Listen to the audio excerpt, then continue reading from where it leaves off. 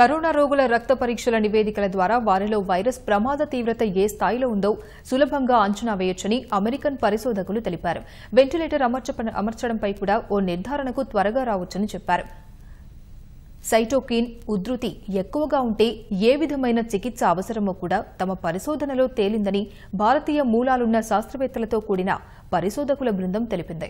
మధుమేహ రోగులపై virus తీవ్ర స్థాయిలో ప్రభావం చూపడానికి గల కారణాలను కూడా తమ పరిశోధన ద్వారా వెల్లడయ్యాయని వర్జీనియా స్కూల్ ఆఫ్ మెడిసిన్ పరిశోధకులు చెప్పారు.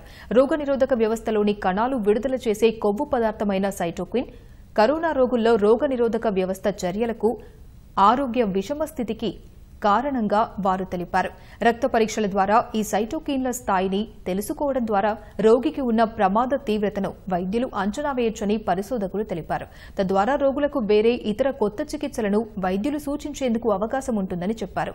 49 మంది కోవిడ్ రోగుల నుంచి సేకరించిన రక్త నమూనాలను పరీక్షించిన పరిశోధకులు ఈ మేరకు ఓ నిర్ధారణకి వచ్చారు.